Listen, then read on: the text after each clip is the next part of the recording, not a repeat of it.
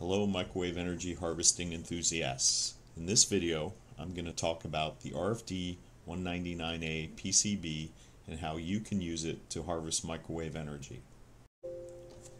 The RFD199A PCB is a compact design that is 30 millimeters by 12 millimeters on a 0.8 millimeter thick printed circuit board.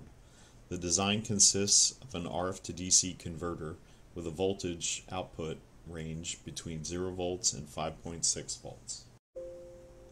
On the left side of the design is a voltage sensitive switch that will turn on when the RF to DC converter output voltage reaches 5.3 volts, and it will turn off when the RF to DC converter output reaches 4.2 volts.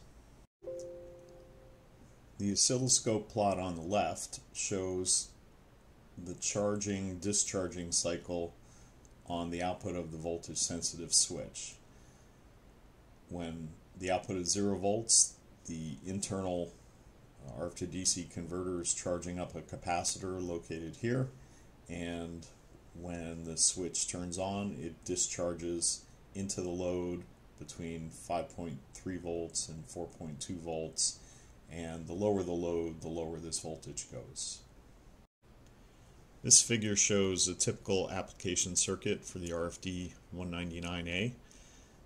You connect an antenna to the RF input.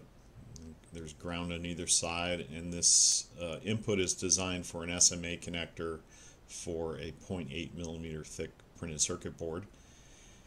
You then select and solder in a capacitor, a large value between 1 millifarad and 1 farad, with a tolerance, a voltage tolerance of 6 volts or greater.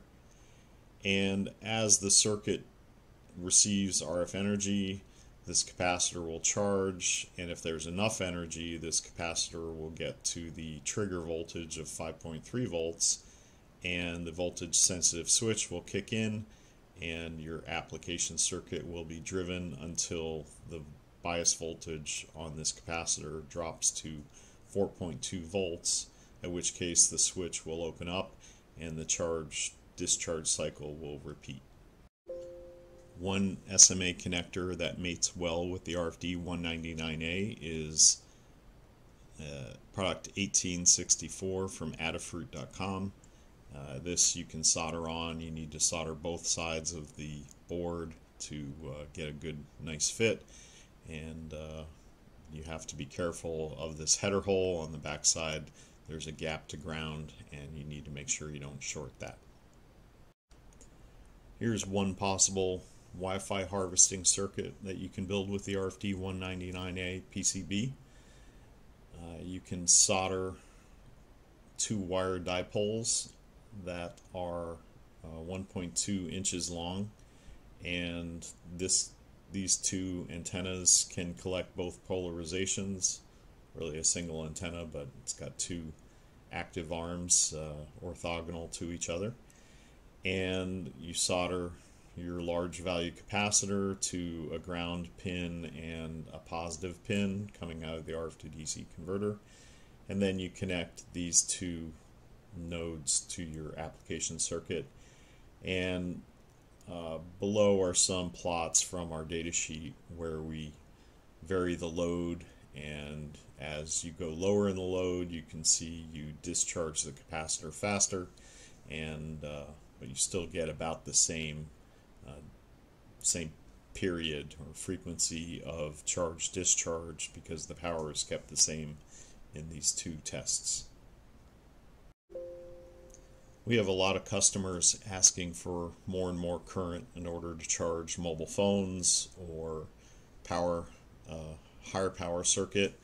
The single RFD199A can put out at most 100 milliamps, and typically it's closer to 50, anywhere from 50 to 100 milliamps depending on your load.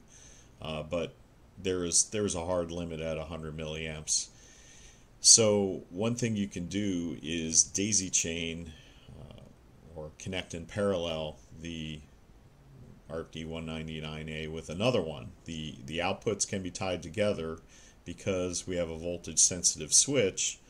The circuits are now isolated from each other, and as one unit charges up and discharges, the other unit can be discharging at the same time, or it may be off and in a lower power state and then discharge at another time. So you can add many of these in parallel and get much higher powers, but it is going to be pulsed unless your application circuit load is high, and the incoming RF energy can drive that circuit continuously.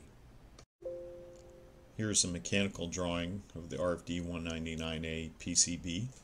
We have header holes spaced every 2.54 millimeters or 0.1 inch on a uniform grid, so you could add headers, DC headers, on these pins and stick it into your breadboard.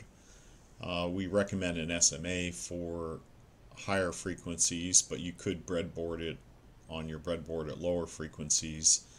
Say under 500 megahertz, a breadboard should be able to transfer energy and not have too much rail-to-rail capacitance that would cause the RF energy to short out. But still, some power would get through, and you'd be able to test this without doing too much soldering.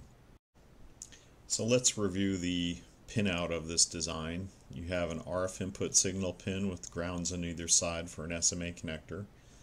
You have the VMON, or monitor voltage pin, which is the output of the RF to DC converter, and you can solder your capacitor here to between ground and this hot pin.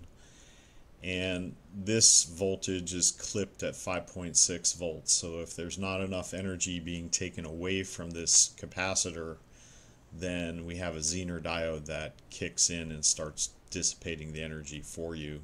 So there is some circuit protection in there.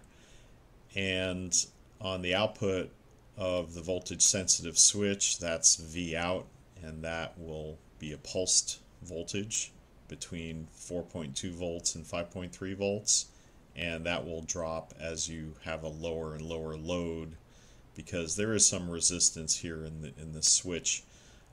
So as you go lower in loads, then that resistance starts to become significant. And this completes the tutorial of the RFD199A.